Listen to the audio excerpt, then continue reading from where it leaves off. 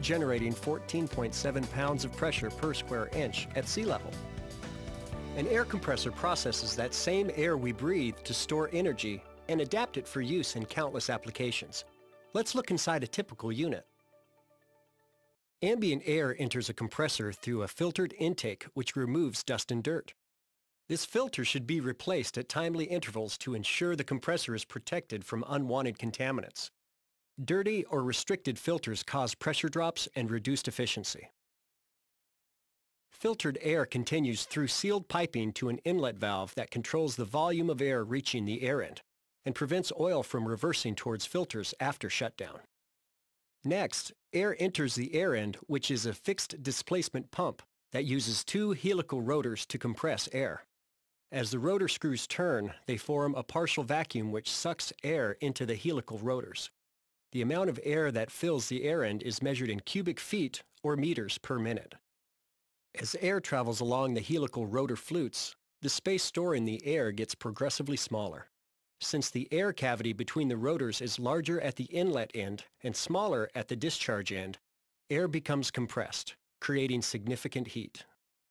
During the process, oil is injected into the rotors and serves three critical purposes. 1. To lubricate the rotors, bearings, and seals. 2.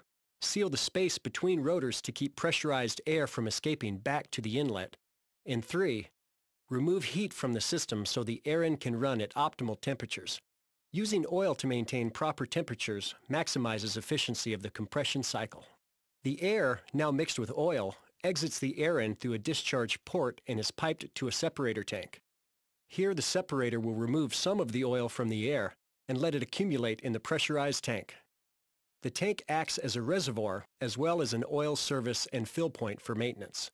A sight gauge mounted on the tank's side allows an operator to quickly check the oil level. Next, hot oil flows from the bottom of the separator tank and through the oil temperature bypass valve. If the oil is too hot, it moves through a cooler to lower the temperature. The oil temperature bypass valve also acts as a mixing valve, taking hot oil from the separator tank and cooled oil from the cooler and mixing them into a perfect temperature for the air end. The oil is then filtered and returned to the air end, ready to do its job all over again. Back at the separator tank, the air is almost ready for use. Air exits the pressurized tank and passes through an element filter which reclaims most of the remaining oil from the airstream. The air is then piped out of the compressor to the service air valves where it can be used for thousands of applications.